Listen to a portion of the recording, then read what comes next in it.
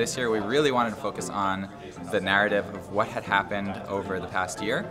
And one thing that we really saw was a focus on building and building the infrastructure. If you have a Bitcoin node running and a Lightning node running and you want to change the port on the Lightning node, the Bitcoin node has no idea about that, or if you want to change the RPC port on a Bitcoin node, the Lightning node has no insight into that. You can't refer to values from each other. You know, a lot of work still does need to be done on the base layer. Like, we can talk about layer 2 and so on, but you know, even with Lightning, you know, if we get to a point where everyone wants to open and close channels, we're going to be back in the same position where the network's really congested with on-chain transactions. I feel like we're kind of focusing on like fundamentals right now. Like, we really need to bolster our actual API documentation so people can start to like actually use it. It's such a unique conference in that it really does get to the heart of Bitcoin Core and the heart of Bitcoin development, which a lot of other conferences that are more product focused don't do. So it really is a good way to ground yourself in what's going on with Bitcoin.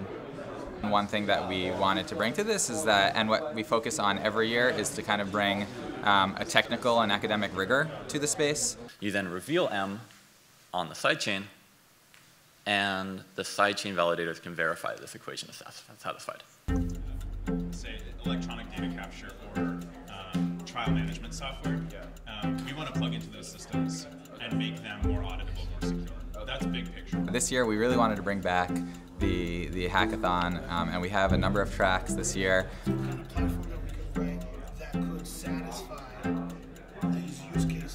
I went to India and recruited all of these folks. We're pretty excited to have them. They all come from all different walks of life, and they're quite brilliant, and we're really excited that they're here with us.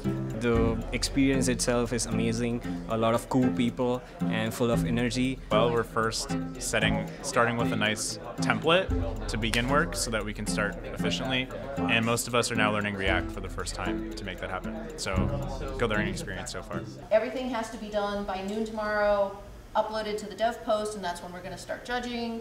You'll find out by 3 o'clock who won, because then we're going to announce, and then the winners will get to present at the Bitcoin Expo at 3:15.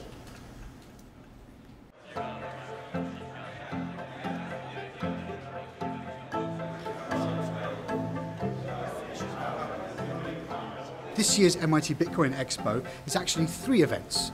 So it's the Expo, it's Crypto Economic Systems, and it's the Hackathon. A lot of people in the past were asking, like, is there a way to submit papers or have some kind of review process? And it seemed like a really great way to allow that to happen, because they have all that infrastructure available to them. They have the reviewers and so on. We've got papers about monetary velocity, we've got papers comparing the old financial system to cryptocurrency networks. We've got, it's such a broad range, it's actually quite incredible. Even though people don't agree with each other online and work on different projects, we want to bring all of them in this one place where we have these 2 days of amazing conversations, even though we don't agree with each other, and have a common goal for this industry. What is the point of defining these things right now when they're still in flux? We're still trying to understand them.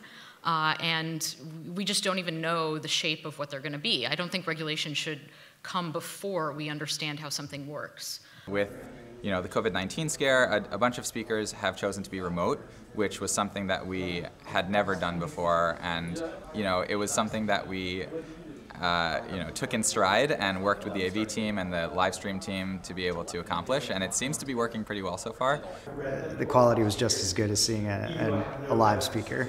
It can take your existing website as of now in 2 formats. And the grand prize goes to Sky Pages.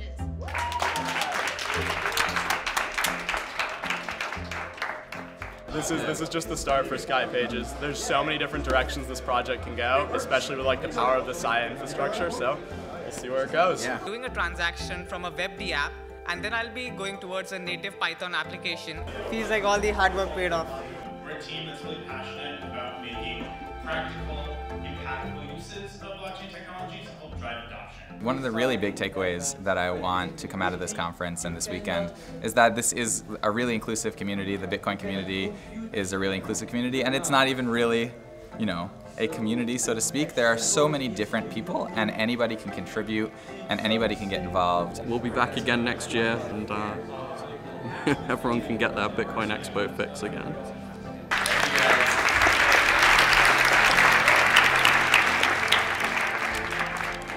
I hope it happens in 2021 as well, where we could see other people also from India or from other country to come on board and like build new stuff here.